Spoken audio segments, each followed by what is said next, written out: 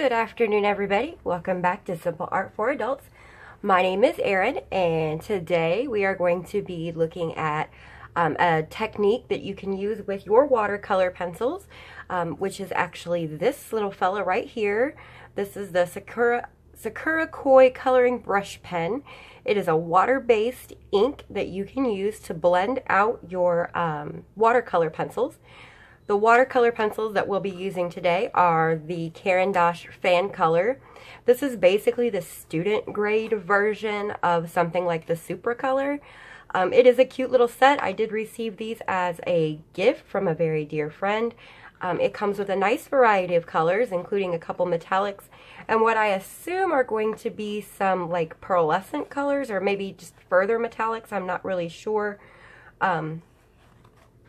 These pencils, while we have them out, they, as far as I can tell, they don't have any identifying marks on them. So they don't have any individual numbers or anything like that. This number here, if you can see that, let's see if I can get it, the 1288, that's on pretty much all the pencils.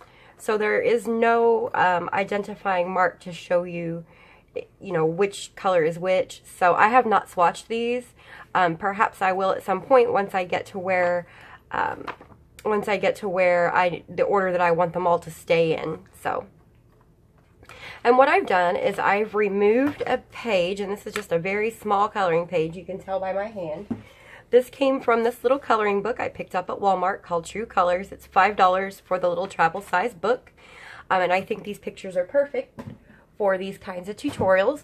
So basically I'm going to kind of show you, number one, what to do with the watercolor pencils, how to make them look nice, and then how to blend them out with this instead of a paintbrush or even a water brush, which can get messy and leave too much water on the paper. This is typically a better alternative. Okay, so what I'm going to do first is I am going to choose some colors. Purples are my favorite, so I'm going to choose a light purple and a medium purple and a dark purple. And that's one nice thing about this set. They do give you plenty of colors to choose from. Let me zoom in just a little here for you guys. And basically what I'm going to do is I'm going to start on the inside of one of these little petals, and I'm going to color just like I would with my normal colored pencils. I'm going to apply a light layer of the lightest color.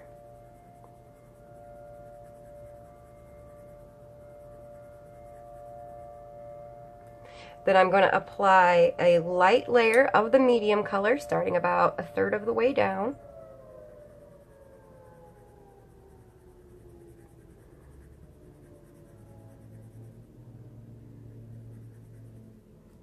Then I'm going to apply a light layer of the darkest color at the bottom third.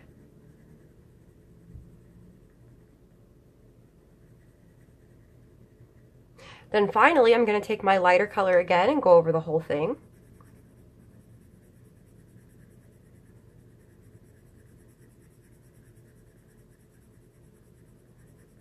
And because I feel like my blend isn't standing out enough, I'm going to do yet another layer.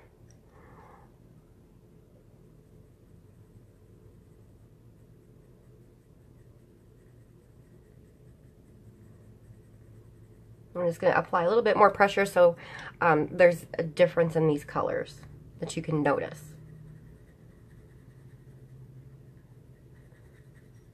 All right. Now then, what you do with the marker, and this may get a little blurry because we're so very close, we're going to take our Koi coloring blender. We're going to use it just like we would, and it's a brush tip, in case you guys are curious. It is a brush tip. And we're just going to start at the light end because we don't want to drag our dark colors up, or else we may end up with something we don't want. We're going to start at the light end and just blend it out. And when we activate these watercolor pencils with the brush, it's going to give us some very, very, very bright and vivid details. So it's just like using a water brush, just less messy. And I did get outside the lines there a little bit. But that's no big deal. Now, once you've used a color, what you want to do is take a piece of scratch paper and just kind of scribble the color off. Make sure you're not getting any more color off your blender. It will stain the tip just a little bit, but that's, you know, not a major concern. So now that we have that part finished, I would like to take some green, and we'll go around the outside of that with some green. So in this case, I'm just going to use 2 colors. Let's start with a light. And this is just for showing you how it works purposes. So again, I'm not trying to make a masterpiece. It's a very bright green. And then about halfway down, I'm going to start feathering in the darker green.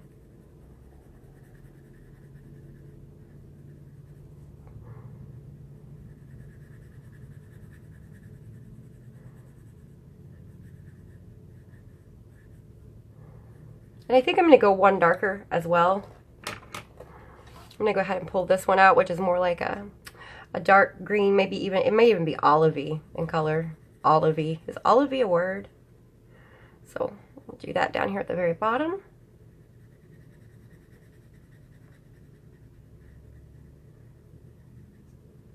And then we'll take our lighter color and go over the whole thing one more time.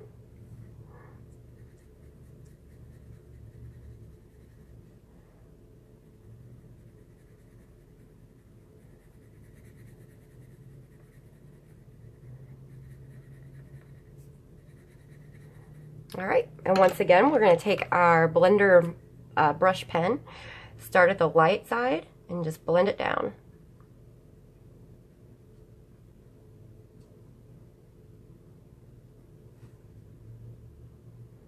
I should have wiped that off before I started up here, because now I'm getting dark colors up here.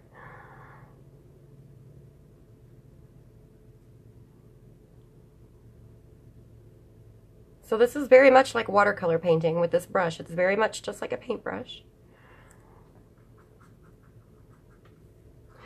So the reason why you might want to use the, I'm cleaning my pen off.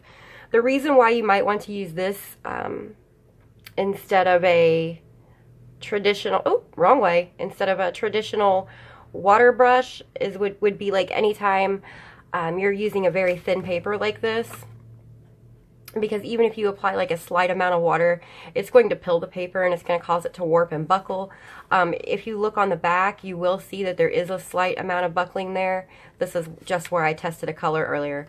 There is a slight amount of buckling there, but nothing like there would be had I used an actual water brush pen.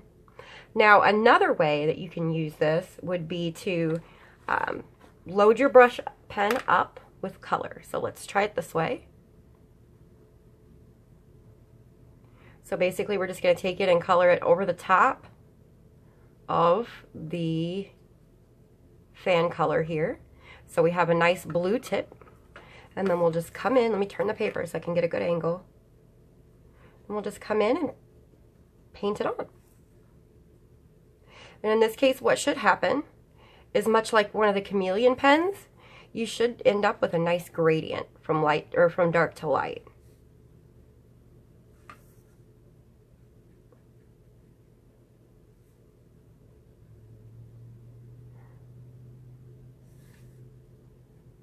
Works fairly well. Clean my tip off. There is still quite a bit of color on there, and I don't want any color left on there. So basically you're just going to scribble with it until it's clear again and you get no more blue. Alright, so we can do that again with a different color. This time we'll do a pink. We'll take our pink pencil and load the brush.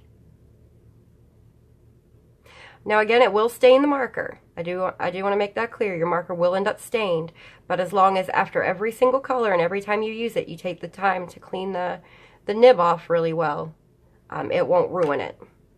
And then in this case, we're going to go in this area. And I'm going to make a giant mess because this is a very small area.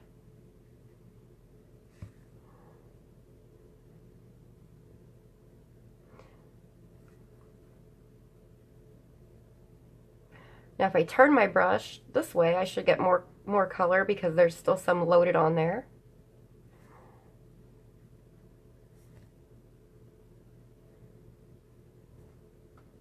And then once again, I'm going to clean all the pink off.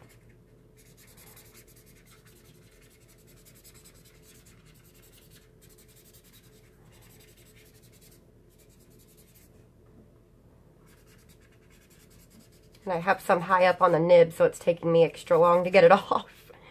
Yeah, but see, as you can see, I've got some staining happening on the brush part of the marker, but that's okay because when I come in and color, it won't leave anything behind, and that's what you want. Alright guys, so that's all I have for you today. I just wanted to give you a quick tutorial on the Koi water brush pen that you can use with your water-based colored pencils. Again, just disregard how sloppy this is because I wasn't going for perfection in any way, shape, or form. The goal, again, was just to kind of show you guys how it works. If you are new to my channel, I do want to welcome you. I have gotten several subscribers over the last 30 days or so, so I do want to take the time to welcome each of you and thank you so much for subscribing to my channel.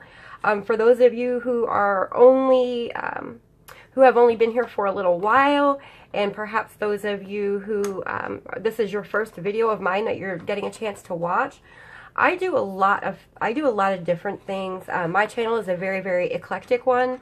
I do color alongs, I do some tutorials, I do some product reviews, I teach some techniques from time to time, just all kinds of different things. So if that's something you're interested in, go ahead and click the subscribe button, and then if you click the little bell, you'll get a notification each time I upload a new video.